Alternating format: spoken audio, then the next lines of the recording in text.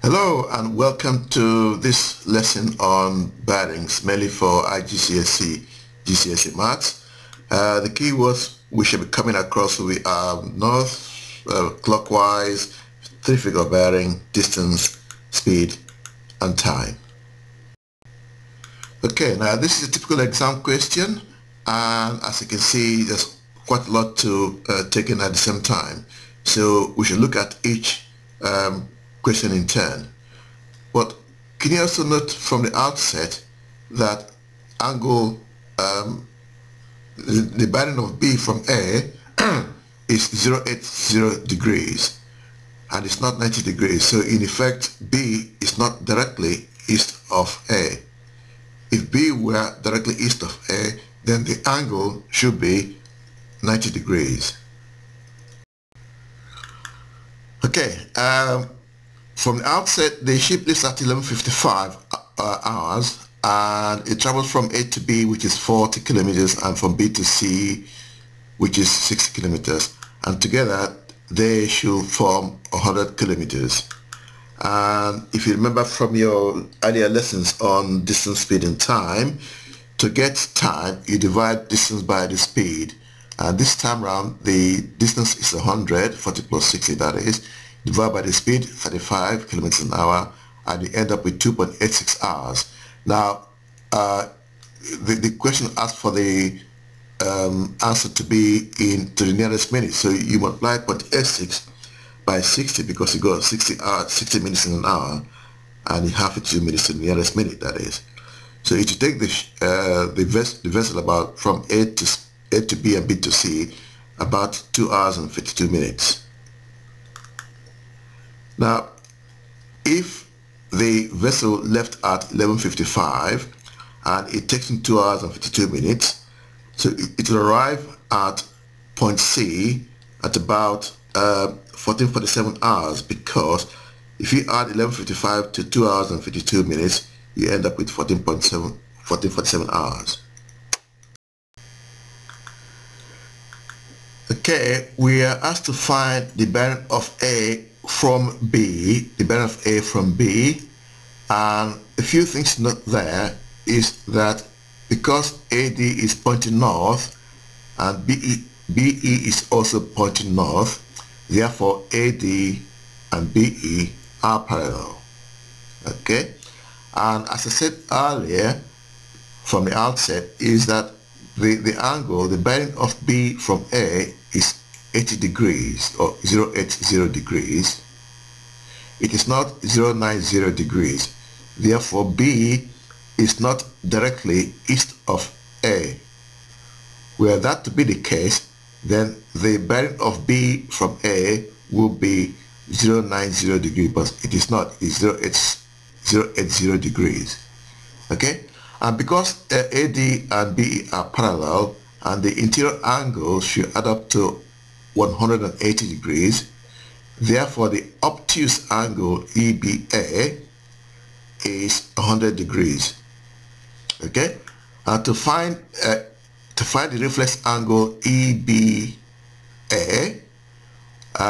we need to subtract 100 from 360 because the angles at the point added to 360 degrees. Okay, so EBA is 260 degrees. Okay, and now we're supposed to find the bearing of C from B. So we're going to measure clockwise again. So you want the angle EBC. Okay, want the angle EBC. And two ways.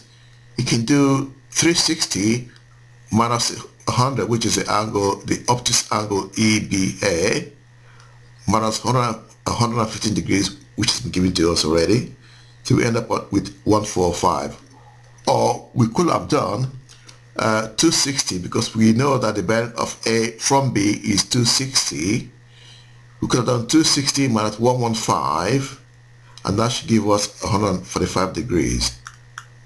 Okay, next up, we want to find distance from A to C. Now, AC is opposite 115 degrees, and we know that the angle at B is an included angle between the line AB and BC.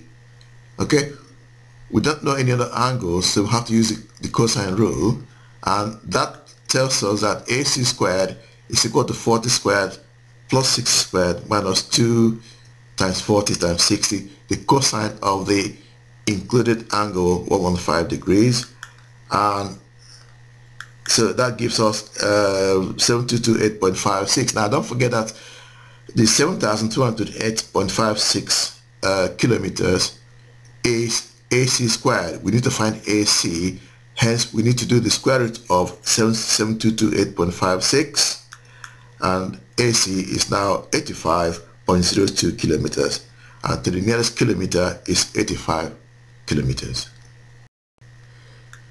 Okay, this time around we're supposed to calculate angle BAC. Okay, this time, because we now know the sides of A to C, so we've got 3 sides and 1 angle. So we want to find angle BAC. So in effect, we can use the sine rule in this case.